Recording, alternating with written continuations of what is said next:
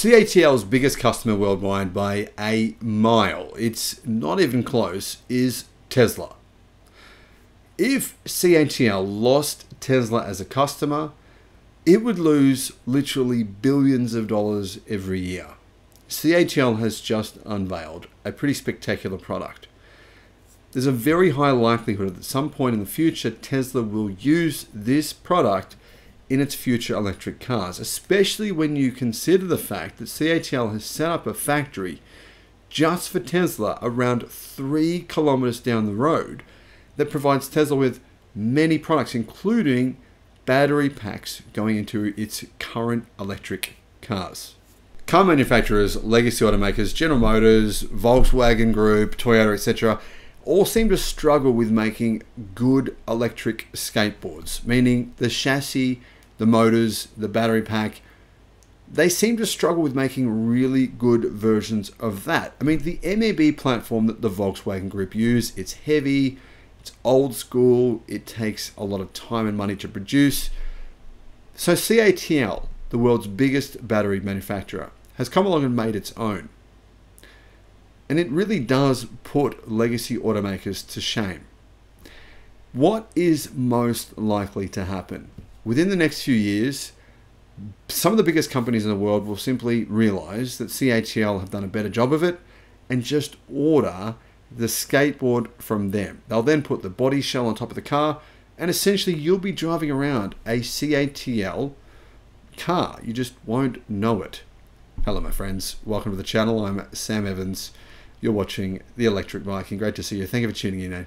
And it's been a pretty crazy week for Tesla stuff, Cybertruck stuff. I've got to admit I have been kind of excited seeing some of the inventions that have gone into the engineering behind the Cybertruck. Seeing the actual production has been incredible. But it is an interesting juxtaposition here because the way Tesla's made the Cybertrucks very bespoke. It's very individual for that one platform. It's got its own individual skateboard. CATL is making a skateboard. The idea here is to make a car platform for everyone, not just for one product like the Cybertruck, which is awesome, but it's very individualized. The CATL skateboard can be adjusted. You can change it. You can adjust the length of it, for example, but it is essentially a one-size-fits-all product.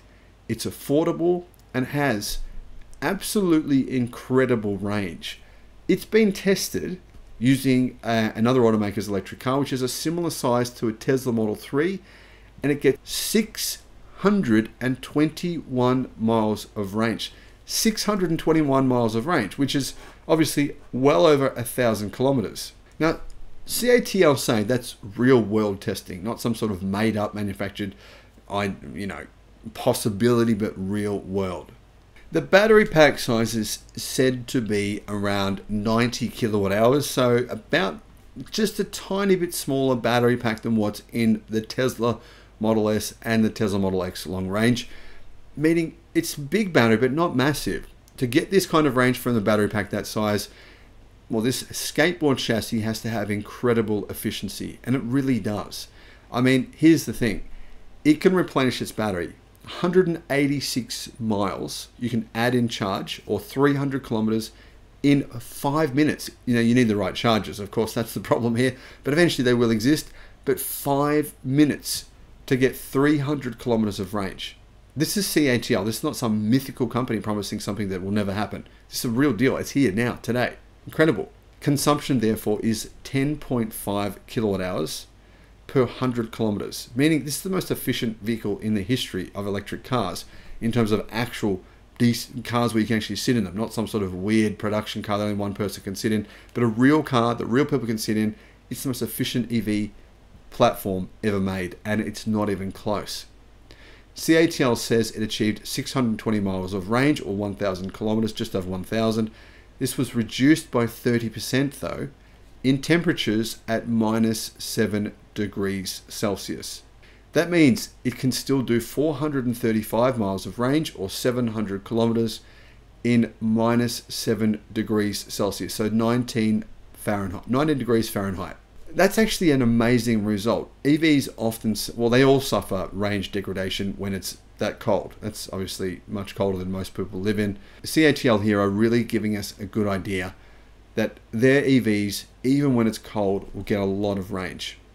These results were shared by CATL's chief scientist during his talk at a summit on the 30th of November, and he said the winter testing took place in Turpan.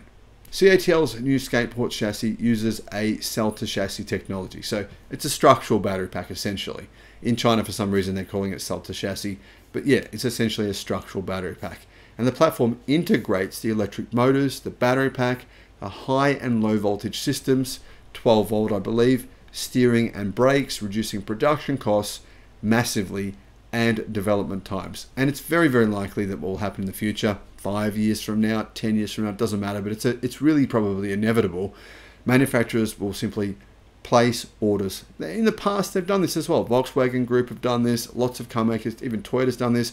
They order vehicles and then companies will manufacture them. Companies like contract manufacturers like Magna Steyr. Instead of it being Magna Steyr though, probably will be companies like CATL and BYD are manufacturing the skateboard chassis, and then you'll simply plop the rest of the car on top. Much like what Toyota did with the BZ3 in China.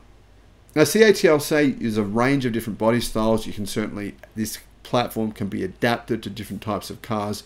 And they're not interested, they say, in rolling out a self-branded EV. So don't expect to see any EVs called CATL brand anytime soon. They say, though, they plan on sharing their technology with other companies as part of multiple partnerships. They want to partner up. They want to have joint venture partnerships with companies where they will own a certain percentage of that company.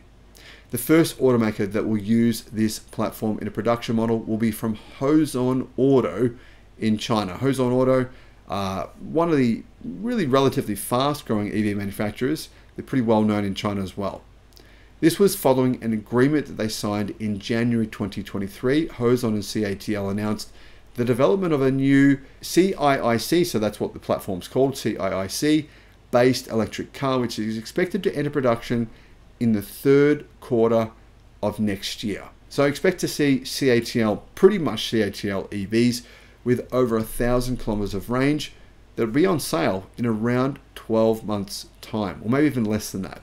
This is another way that you're going to see a situation happen where automakers will say your car is possibly Japanese or German, but ultimately CATL, very good chance in the future, they'll be building the skateboards for companies like the brands that are made in those countries, from Toyota, etc.